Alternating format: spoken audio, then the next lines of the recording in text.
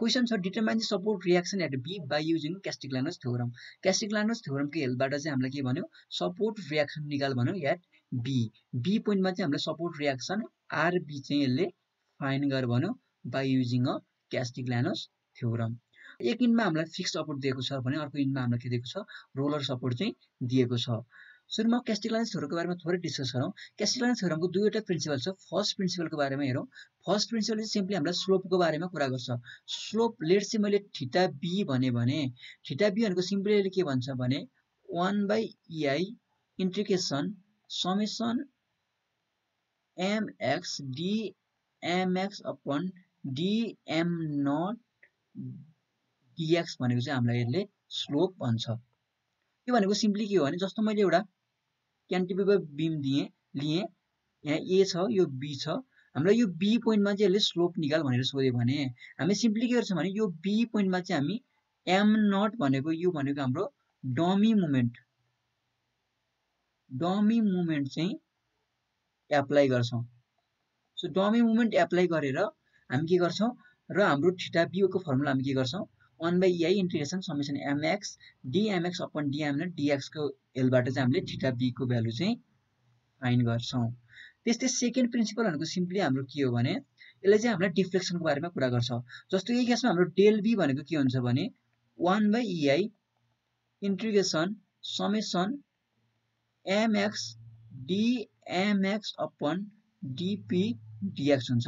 That means हामीले जुन पोइन्टमा डिफ्लेक्सन सोधेको छ लेट्स सी यो क्यान्टिलिभर बीमको केसमा हामीलाई यो बी भन्ने पोइन्टमा चाहिँ हामीलाई डिफ्लेक्सन सोधेको छ भने हामीले सिम्पली के गर्छौँ भने यो डी पोइन्टमा चाहिँ यो पी भनेको हाम्रो डमी लोड चाहिँ एप्लाई गर्छौँ।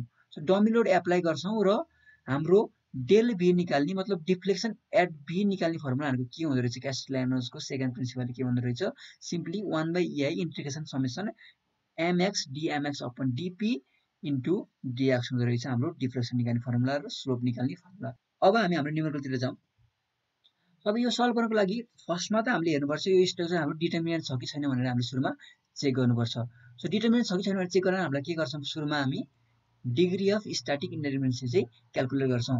सो अब हामी फर्स्टमा हामी यसको डिग्री अफ स्ट्याटिक इन्डिटरमिनेन्सी चाहिँ फाइन्ड गर्छौँ। सो हाम्रो फर्स्ट स्टेप भनेको जहिले पनि के हुन्छ भने finding the degree of static इन्डिटरमिनेन्सी चाहिँ हाम्रो फर्स्ट स्टेप भनेको जहिले पनि फाइन्डिङ डिग्री अफ स्ट्याटिक इन्डिटरमिनेन्सी चाहिँ हो। सो डिएस भनेको फर्मुला हाम्रो सिम्पली के हुन्छ r-3 हुन्छ बीमको केसमा।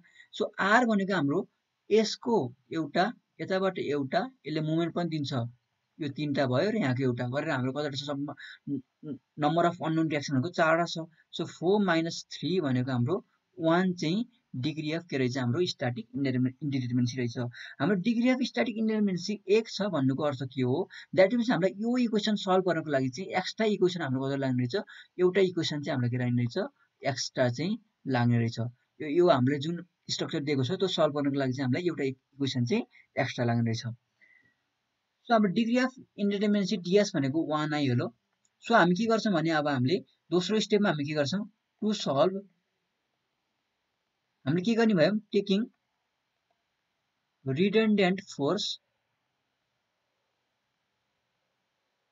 लेट्स चाहिँ मैले पी भनिदिएँ एट हामी के गर्छौँ हामीले बीमा चाहिँ अब हामी के गर्छौँ रिडन्डेन्ट फोर्स पी चाहिँ एप्लाई गर्छौँ। सो यो गरिसकेपछि हाम्रो अब स्ट्रक्चर भनेको कस्तो हुने भयो सिम्पली हाम्रो यसमा 50 किलोन्युटन छ यो हाम्रो बी भयो र हामीले यहाँ के गर्यौँ पी भनेको रिडन्डेन्ट फोर्स चाहिँ एप्लाई गर्यौँ। यो हाम्रो ए भयो यो सी भयो यो बी भयो यो भनेको हाम्रो 4 मिटर छ र यो भनेको हाम्रो छ 6 मिटर छ। सो यो भनेको अब हाम्रो स्ट्रक्चर हुने भयो। अब हामी सिम्पली के गर्ने भयो जस्तो अब नेक्स्ट पेजमा गएँ हाम्रो फिगर भनेको सिम्पली यो छ यहाँ हाम्रो 50 किलोन्युटन को लोड छ यहाँ हाम्रो रिडन्डेन्ट फोर्स पी छ। अब हाम्रो यहाँ यो भनेको 6 मिटर छ यो भनेको हाम्रो 4 मिटर छ यो भनेको हाम्रो ए थियो यो सी थियो र हाम्रो यो बी थियो र यो हाम्रो के थियो सी थियो। अब हामीले सिम्पली के गर्छौँ हामी टेबल बनाउँछौँ बेन्डिङ मोमेन्ट टेबल चाहिँ हामी अब ड्र गर्छौँ। सो टेबलको लागि हामी सुरुमा के लेख्छौँ हामी पोर्सन लेख्छौँ पोर्सन लेखिसकेपछि हामी ओरिजिन लेख्छौँ त्यसपछि हामी के लेख्छौं लिमिट लेख्छौं अनि त्यसपछि हामी के लेख्छौं mx लेख्छौं र हामी dmx/dp लेख्छौं सो पोर्सन भनेको अब हाम्रो के हो एउटा भनेको BC पोर्सन छ अर्को भनेको AC पोर्सन छ अब हामी स्टेट कहाँबाट गर्छौं हामी ओरिजिन चाहिँ हामी केबाट लिन्छौं यसको लागि BC को लागि हो भने हामी केबाट लिन्छौं B पोइन्टबाट लिन्छौं र AC को लागि हामी कहाँबाट लिन्छौं C बाट लिन्छौं किनकि हाम्रो ए पोइन्टमा चाहिँ हामीले के गरेका छौं यसको सपोर्ट रिएक्सनहरु चाहिँ हामीलाई के छ अननोन छ सो हामीले मोमेन्ट इक्वेसन निकाल्नको लागि चाहिँ हामी के गर्छौं ओरिजिन चाहिँ BC पोर्सनको लागि चाहिँ हामी B लिन्छौं र AC पोर्सनको लागि ओरिजिन हामी कुन लिन्छौं C लिन्छौं सो मैले पोर्सन भनेको एउटा के लिए BC लिए र अर्को भनेको मैले के लिए AC लिए र ओरिजिन भनेको यसको लागि मैले BC को लागि C लिए सरी B लिए र AC को लागि मैले के लिए C लिए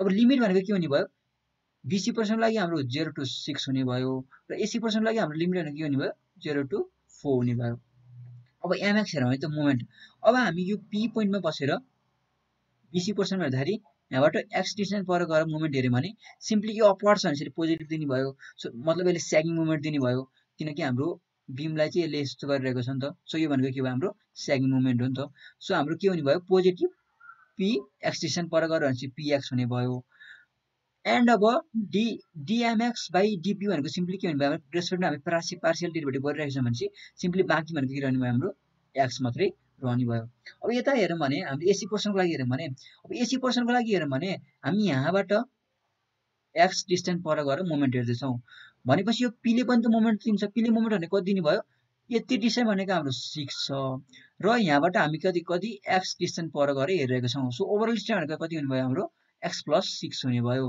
सो यसले दिने भनेको अपवर्ड छ भने यसले स्यागिङ मोमेन्ट दिइरहेको छ भनेपछि p हुने भयो डिस्टेन्स भनेको हाम्रो के हुने भयो x + 6 हुने भयो अब यसले के दिएको छ यसले हगिङ मोमेन्ट दिइरहेको छ सो माइनस के हुने भयो हाम्रो x डिस्टेन्स पर हेरिरहेछ भनेपछि के हुने भयो हाम्रो 50x हुने भयो र यसको हामी पार्शियल डेरिभेटिभ गर्दाखेरि p को रेस्पेक्टमा गर्दाखेरि के हुने सिम्पली x + 6 मात्रै हुने भयो सिम्पली के d के भन्यो हाम्रो x + 6 - 50x को हामीले के गरेका छौं p को रेस्पेक्टमा चाहिँ डेरिभेटिभ गरिरहेका छौं यहाँ अगाडि हाम्रो p छ भनेपछि हाम्रो यो भनेको त 0 हुने भयो यो हैन अब यो p र p भनेको डेरिभेटिभमा काटिएलो x + 6 मात्रै बाँकी रहने भयो के सो हाम्रो के हुने भयो यो हाम्रो टेबल भयो अब हामी क्यास्टिग्लियानो थ्योरम युज गर्छौं क्यास्टिग्लियानो थ्योरमले सिम्पली हामीलाई के भन्छ हामीलाई डिफ्लेक्सन एट b भनेको हाम्रो के हुन्छ simply 1/ei integration summation mx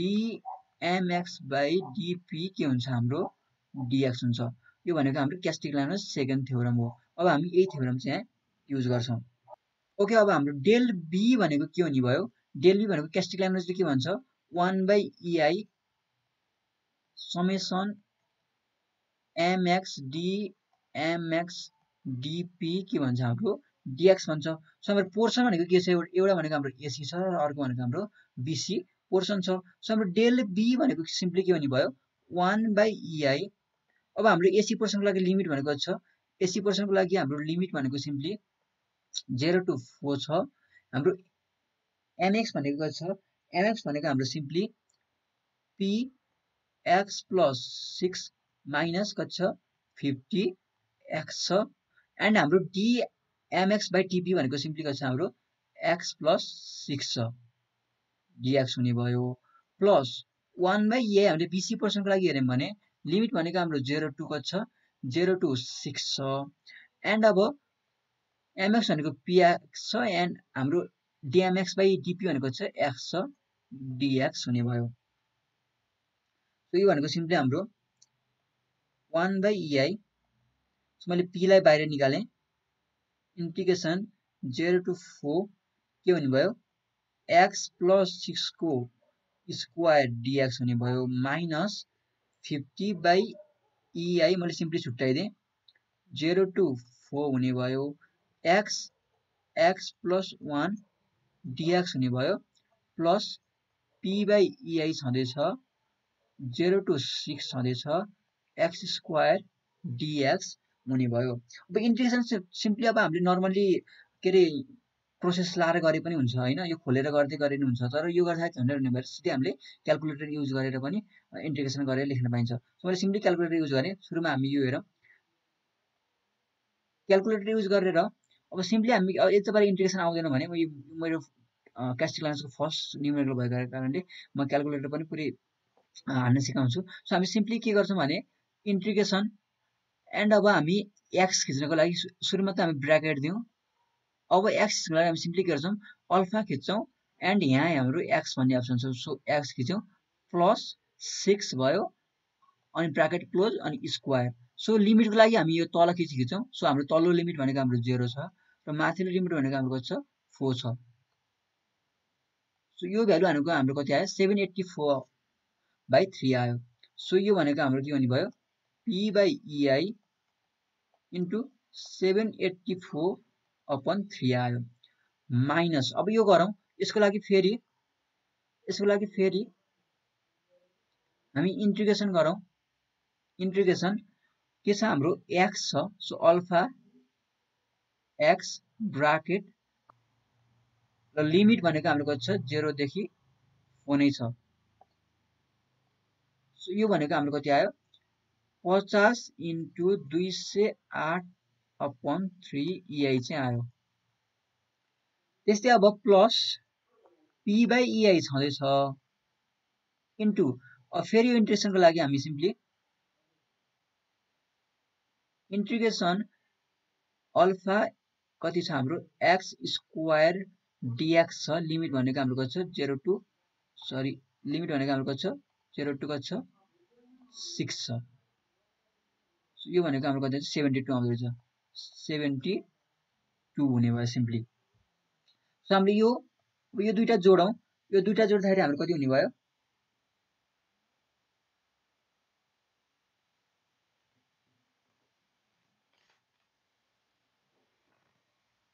so यो दुईटा जोड्दाखेरि हाम्रो कति हुने भयो सिम्पली हाम्रो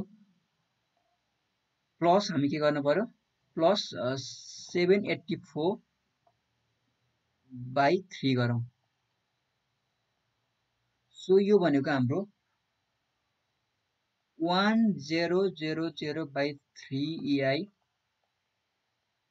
p माइनस कति छ हाम्रो 50 इन्टु 208 कति छ हाम्रो 3 छ हैन।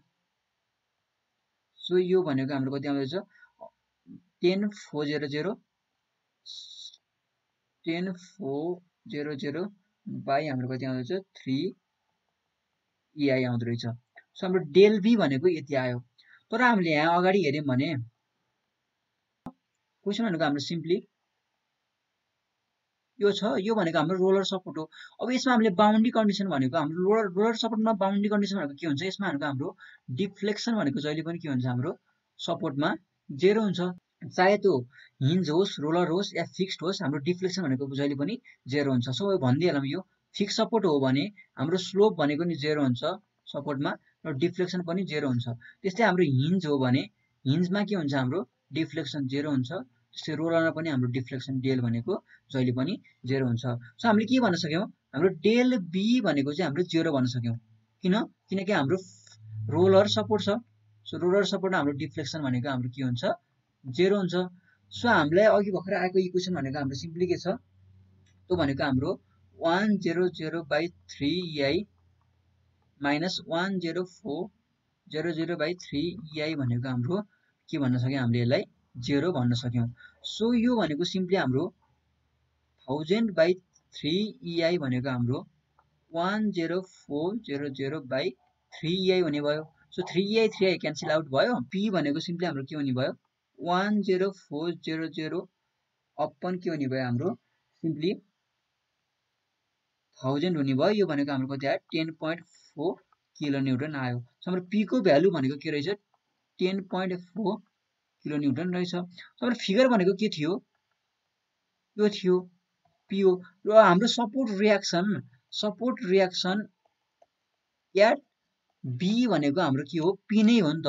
सो हाम्रो p भनेको रहेछ 10.4 किलो न्यूटन रहेछ। सो यो नै हाम्रो के हो रिक्वायर्ड एन्सर हो यो क्वेशनको लागि। सो यसरी चाहिँ हामीले सपोर्ट रियाक्सन चाहिँ फाइन्ड गर्छौं। सो यो क्वेशन चाहिँ जनरली 8 मार्क्स सोध्ने गर्छ र पूर्वाञ्चल युनिभर्सिटीको कुरा गर्ने भने यो भनेको हाम्रो 5 पटक भन्दा बढीपल्ट सोधिसकेको छ यो क्वेसन। सो यसलाई हामी मोस्ट इम्पोर्टेन्ट भन्न सक्छौँ र एकदम इजी पनि छ क्वेसन। सो आजको लागि यति नै। अर्को भिडियोमा हामी क्यास्टिग्लियानोको अर्को अलिक डिफिकल्ट प्रब्लमहरु सल्भ गर्ने कोसिस गर्छौँ। सो च्यानलमा नयाँ छ च्यानललाई सब्स्क्राइब गरेर भिडियोलाई लाइक शेयर र कमेन्ट गर्न पनि नबिर्सनु होला।